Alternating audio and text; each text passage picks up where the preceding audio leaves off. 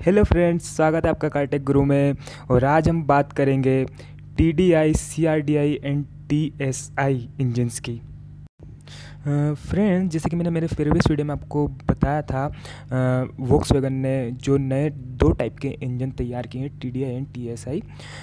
तो मैंने आपसे जैसे कि प्रॉमिस किया था कि मैं उनके ऊपर भी एक वीडियो बनाऊंगा, तो मैं उसी वीडियो का भी आपके लिए लेकर आया हूं। तो प्लीज़ पूरा देखिए इसको, पर देखने से पहले प्लीज़ सब्सक्राइब कीजिए इस वीडियो को, ताकि आप आने वाले वीडियो को बिल्कुल भी मिस ना कर पाएँ। ओके, तो अपन सबसे पहले बात करते हैं CRDI इंजन्स की।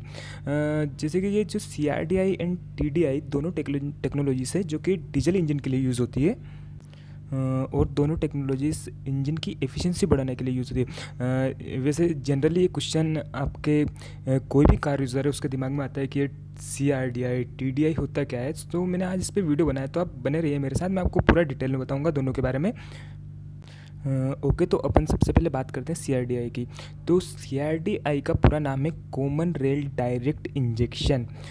ये एक बात बता दूँ, ये बहुत ही वाइडली एक्सेप्टेड डिज़ाइन है फॉर डीजल इंजन के लिए, जो कि ये टेक्नोलॉजी है, ये कार, ट्रक, पैसेंजर सभी में अभी यूज़ हो रही है। तो इसमें कुछ खास नहीं है, मैं बता देता हूँ ये कैसे वर्क करता है अभी आपको। इसमें एक कॉमन रेल यूज़ की गई है। यहाँ पे कॉमन रेल वर्ड यूज़ किया गया है इसलिए क्योंकि जितने भी मल्टी सिलेंडर इंजन होते हैं वहाँ पे जो फ्यूल इंजेक्टर की जगह इसमें जो इंजेक्टर लगाए गए हैं वो हाई प्रेशराइज्ड फ्यूल इंजेक्ट करने के लिए लगाए गए। तो जो एक के बाद एक इसे जैसे कि अपने होते हैं ना वो रेल, जैसे एक के बाद एक सिस्टमेटिक टाइप से लगा, इसको इसलिए इसको कॉमन रेल नाम दिया गया है। तो मेनली इसमें होता क्या है, जब जो कि अपना फ्यूल होता है उसको इंजेक्टेड करने से पहले हाई प्रेशराइज्ड किया जाता है लगभग 1000 बार तक। उससे क्या होता है, जब आप हाई प्रेशराइज्ड फ्यूल को सिलेंडर के अंदर इंजेक्ट करते हो तो उसके जो पार्टिकल है ना उनका साइज़ काफ़ी छोटा हो जाता है और प्रॉपर मिक्सिंग होती है, जिससे कि इंजन की एफिशिएंसी बढ़ती है। वैसे कुछ स्टडीज़ का मानना है कि जो अपने ट्रेडिशनल डीजल इंजन है उनके कंपेयर में 25% मोर एफिशिएंट है, और ये 25% काफ़ी ज़्यादा होता है। तो मतलब काफ़ी एफिशिएंट है ये, और वाइडली यूज़ किया जा रहा है अभी। बाकी कंपेरेटिवली काफ़ी महंगा होता है, जो कि आपको थोड़ा ज़्यादा पे करना पड़ेगा अगर आप कोई CRDI की व्हीकल ख़रीदने की सोच रहे हैं तो। वैसे और भी फ़ायदे हैं CRDI इंजन के। ये भी मानना है कि जो CRDI टेक्नोलॉजी है वो वाइब्रेशन को काफ़ी हद तक कम करती है, जिससे आपको एक स्मूथर ड्राइव मिलती है। और जो CRDI टेक्नोलॉजी होती है ना उसमें जब जो फ्यूल होता है वो हाई प्रेशराइज से इंजेक्ट किया जाता है, तो उससे क्या होता है कि जो कि आपका जो इन्वायरमेंट से एयर सक करता है इंजन, और जो इसकी मिक्सिंग होती है वो प्रॉपर मिक्सिंग होती है, तो इससे काफ़ी पोल्यूशन भी काफ़ी कम होता है और इंजन की एफिशिएंसी बढ़ती है। तो काफ़ी अगर आप सोच रहे हैं कि आप CRDI इंजन की कार लेने के बारे में सोच रहे हैं तो काफ़ी अच्छा होगा, पर ये थोड़ा महंगा पड़ेगा जैसे कि मैं बता चुका हूँ। बाकी कंपैरेटिवली आपको फ़ायदे देगा और काफ़ी आपके माइलेज को भी बढ़ाएगा गाड़ी के। तो चलो अभी अपन बात करते हैं TDI इंजन की।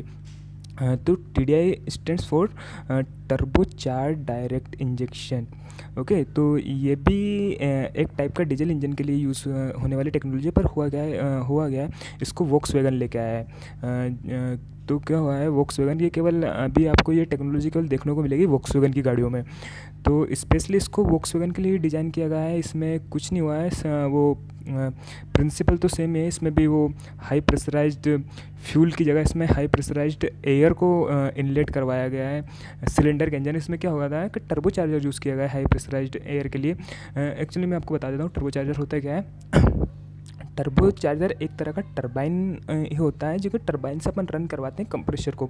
तो जो वो रहता है कि जो टरबाइन को कैसे रन करवाएंगे, तो जैसे कि आपने देखा होगा कि जैसे कि जो भी इंजन वर्क करता है तो अपनी एग्जॉस्ट गैसेस रहती है, जो कि आपने देखा होगा जनरली सिलेंडर से बाहर, सॉरी सिलेंडर नहीं, जो भी आपका एग्जॉस्टर रहता है उससे बाहर निकलती है, जो कि काफ़ी पोल्यूटिंग गैसें रहती है जैसे कार्बन आर्बन। तो उन्हीं गैसेस को यूज़ किया गया है उस टरबाइन को रन करने के लिए। तो क्या हो रहा है, उस टरबाइन में कोई अपनी एडिशनल एनर्जी नहीं देनी पड़ रही अपने को, उससे अब वो टरबाइन रन हो रहा है, उस टरबाइन के थ्रू अपन कंप्रेसर को रन करवा रहे हैं, और कंप्रेसर जो एयर चेक कर रहा है उसको हाई प्रेशराइज करके सिलेंडर में भेज रहा है। तो इससे क्या होगा, सेम सब कुछ सेम हो रहा है। बाकी जैसे कि आप इसमें भी वो जो प्रोसेस है सेम है इंजेक्शन की। तो वही है, इससे काफ़ी इसकी एफिशिएंसी को बढ़ाया गया है।